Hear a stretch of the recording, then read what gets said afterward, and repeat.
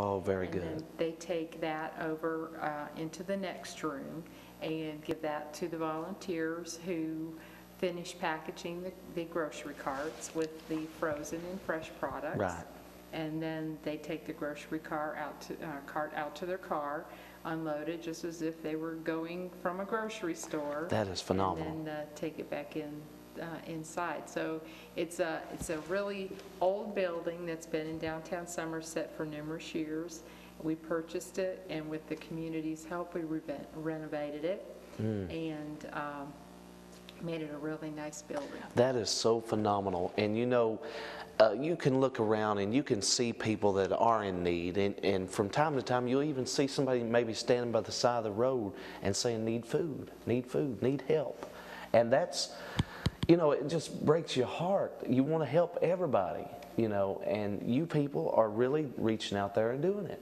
We are. We have, like I said, grown so much, and trying to get the word out and keep the word out. We have a very active board of directors. Very good. We have 29 persons that are throughout our community that help me with various day-to-day activities and fundraising all year long. Right. And we're always planning something new and hopefully innovative to try and keep it interesting and fun. But without their help, it certainly would be much, much harder. We couldn't do it. Now, on your fundraisings, do you just like collect canned goods or food items, or what do you do? Well, starting March 1st and through April 30th, we participate in the Feinstein Foundation food drive.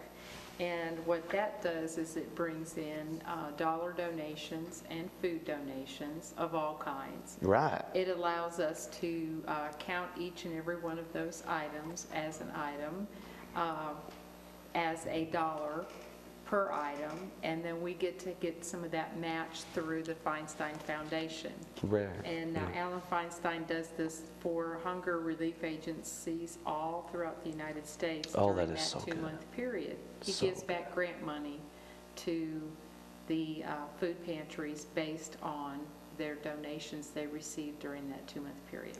And it's so wonderful, you know, that you all are doing so much. And it's wonderful that you're supplying them with food. You know, a lot of cases you're not for certain, you know, like you just can't distribute money everywhere. Right. You have to supply the need of food, and that's what you do. We do. We make available, along with the food, personal care items and things that get donated as well. Right. We also do cleaning supplies and things if we have it.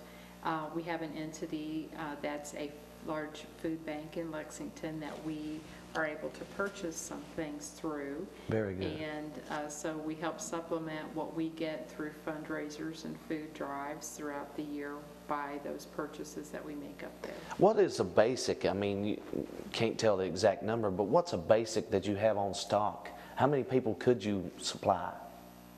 Well, in the month of November, we provided food to 974 families. Wow. And so we have staple items that we try and keep on hand, such as Bisquick type baking mix. Oh, yeah.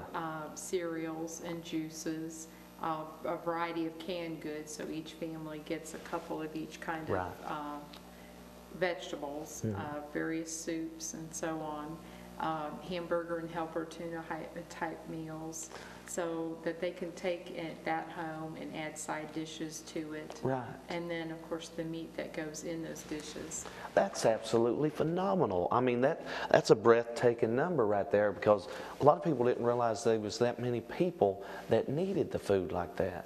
Oh, yes. There was 974 in November, but it surely could have exceeded that 1,000 family mark real easy.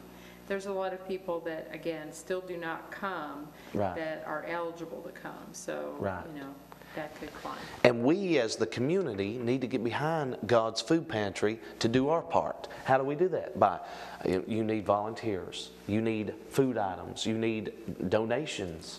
How can they do that?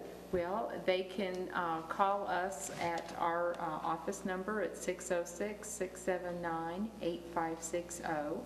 Or they can also look online at God's Food Pantry Somerset and it has pages in there that has information Right. concerning the pantry, its hours of operation, how to give, what type of things we're looking for to give to these Right. persons.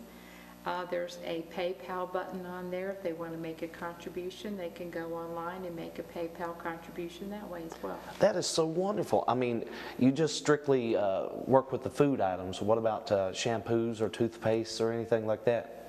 Anything that you would use, we take in as far as donations. So if you go to the store and you find a 99-cent bottle of shampoo, buy an extra one and donate it to your local pantry. We would provide that to our clients.